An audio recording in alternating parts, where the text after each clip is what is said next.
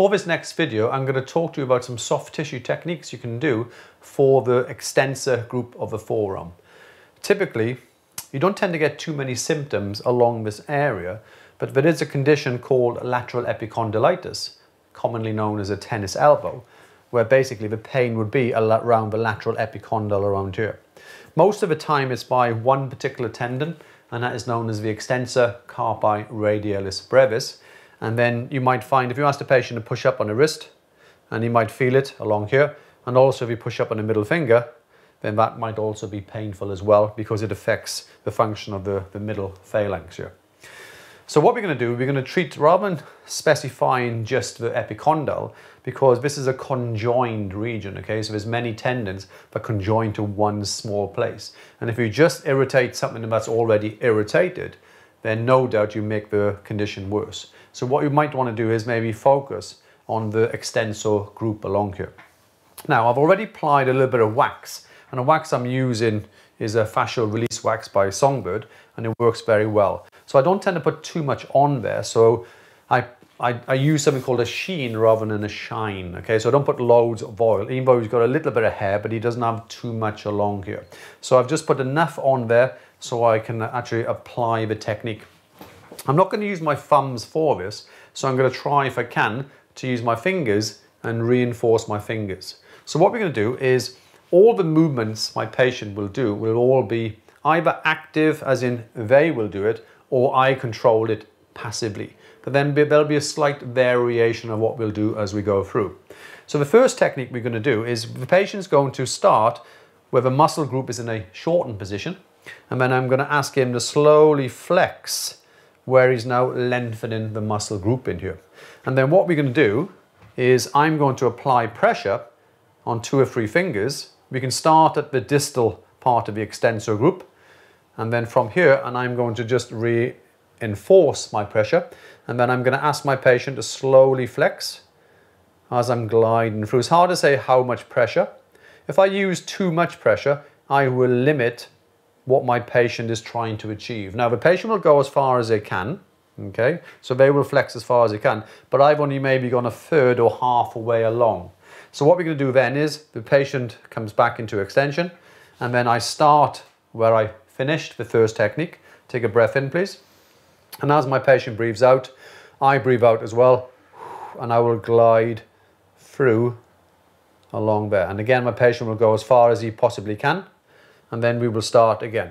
Once the patient has done this a few times, they'll understand the process. Take a breath, on your out breath, and then you will glide through that. Okay, so I'm just slowly making my way through some of the extensor muscles towards. You might find it's tender in a few places along here, but that's quite normal. Okay, so be careful on pain. Pain perception, 1 to 10, 10 being very painful. Okay, these techniques I try to stick to under 5. Okay, so if it's like an 8, 9 or 10, I would leave it for another day. So if it's around 3 to 4, that would be okay, yeah, to perform the technique. So let's watch out again. So we start in an extension. I can just use one hand if I want to and glide rather than reinforcing, and glide through that. And I can also change my angles. I can work around, so I can rotate my fingers. He's gone as far, and off we go again. So he understands, he breathes in, breathes out, and I'm gliding down through that. Keep my fingers straight as I'm gliding down through that. Now, I can also turn around, okay, and take a breath in. Okay, and I can also glide this way, working through. And that would be okay to do. Now, the idea of these techniques is, think about this, okay? As I'm gliding, I'm almost lengthening from the proximal attachment as I'm pushing here. When I come round this way, I'm almost lengthening from the distal attachment from here, and that would be okay. Now, so that would be like an active. I can change it. I can work into the brachioradialis muscles in here, the other extensors. I can come around, so I can glide and work around. So what I'm naturally doing there, so I'm holding his arm and I'm almost controlling, so relax, so let me do the movement. So I'm just now passively, so I will control the movement.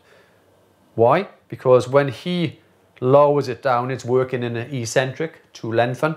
When I'm doing it, the muscles are relatively relaxed. And the good thing is that I can glide through, so I can control the movements, and I can ease off, and I can glide through, and I can start back again. and I can glide. I can also rotate into pronation. I can also rotate into supination along here. So I can glide, so I can vary it. I can change my angles of my hand here, okay? So I can come in more transversely, going across the fibers, whilst I still flex the wrist in here. I can change my hand positioning, okay? So from here, I can glide through from there. And you can see just by rotating, I can target different areas. Okay, so I can glide or I can flex, I can work through. If it is a particular tender point and you believe it to be a trigger point, then you might just want to hold, wait for the tissue just to calm down, the symptoms to reduce before you carry on. Okay, named after Travell and Simmons, the trigger points. You might find they are referring, so when you press, you might feel it, yeah, distance to where you are actually pressing, and gliding through that. Now, if you said to your patient, can you push up against my hand, please? So he contracts for 10 seconds, 10, 9, and so on.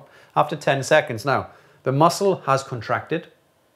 It now will go through a relaxation process and is called a PIR, post-isometric relaxation. So that would be a form of muscle energy technique.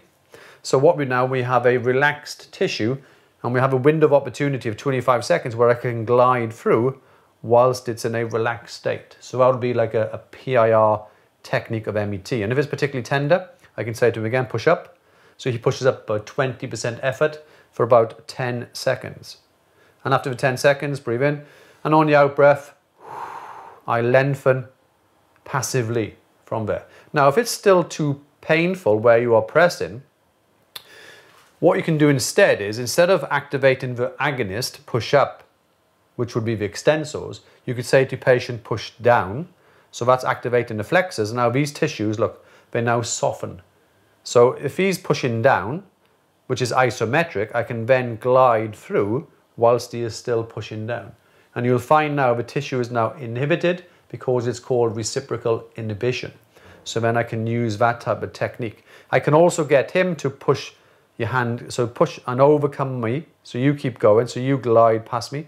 So now that would be an RI technique because he's gliding through, ease off, and off you go again. So he is pushing the antagonist, which is telling the agonist to relax through a process called RI, which is another type of MET.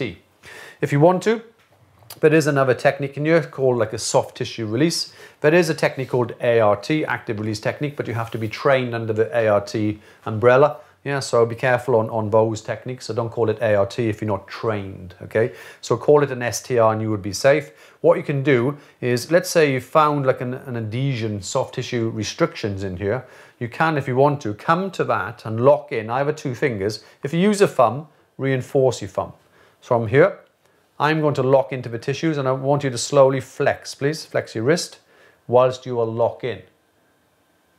Okay, so I'm applying pressure. I can ease off, lock into the tissues on the out breath, like he's doing. I lock in and I can do that. I can also come from this end and do the same technique. And we can apply that in different areas. If you are using one thumb, if you can, try to reinforce it. But you might find two fingers would be better. Even though the pain is around the lateral epicondyle, I try not to work this area too much because, like I said, you can irritate something that's already irritated. So you'd be better off to work around the whole group of the extensors using these techniques. Try not to over-treat because you will cause some soft tissue irritation. I hope you've enjoyed the video and thank you for watching.